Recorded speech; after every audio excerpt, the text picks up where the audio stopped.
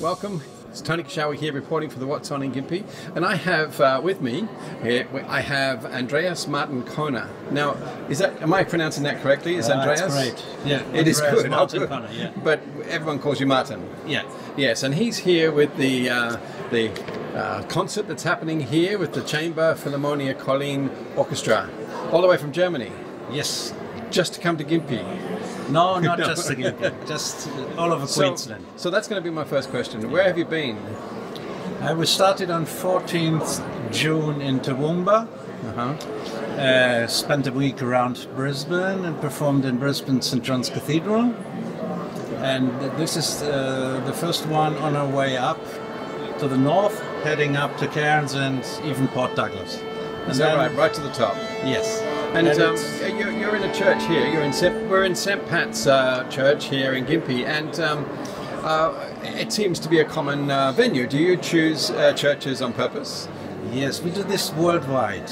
It's our opinion that the music we are performing, the music of Vivaldi, Bach, Mozart, most of this music was composed for the church, and we do worldwide concerts in churches performing. Yeah, so there's 8 pieces in your orchestra. What is that called? I know what it is, a trio, and then there's a sextet, but what is an 8-piece? It's a chamber orchestra. Chamber orchestra? Yeah, can be bigger, can be even a bit less, but 8 musicians is fine for chamber music, and it gives each of the musicians a chance to work as a soloist as well. Okay, we've had a pretty good turnout here tonight. It's Friday night at St. Pat's here, and I've caught the first half of the evening. And so the program is Vivaldi, Mozart, and Paganini. Yes. How do you actually choose your program like this? So the first thing is we try to be popular. We have to be popular.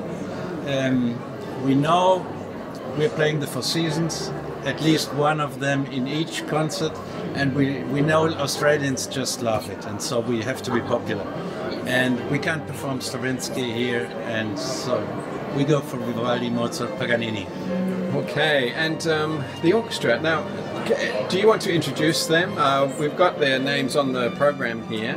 The first half we had a solo violinist, or it wasn't solo, but he was a feature violinist.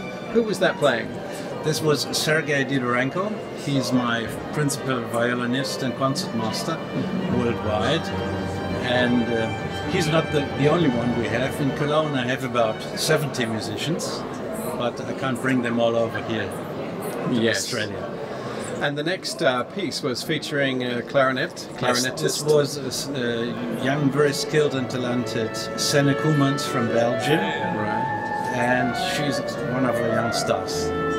Excellent. So, you mentioned that you've got other musicians back in Germany, and you are touring in Australia every year. Is that right? Yes, it's the 3rd time we are here in Queensland.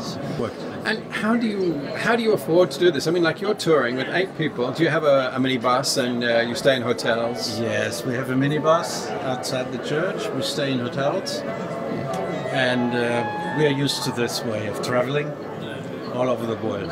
Are you funded by any government or arts organization? We are, in a way, we are funded in Germany by Mercedes-Benz. Okay. They gave us a tour bus, 12-seater, and this is touring all over Europe, and is a big help financially for the orchestra to do it. But naturally, we can't bring this car to Australia. No. Okay, so I did capture some of the footage in the first half, and I might leave the audience that might be watching this video right now to have a listen to the marvellous musicians here. So thank you very much for speaking with me, Martin. Thanks, Tony. Okay. See you next year.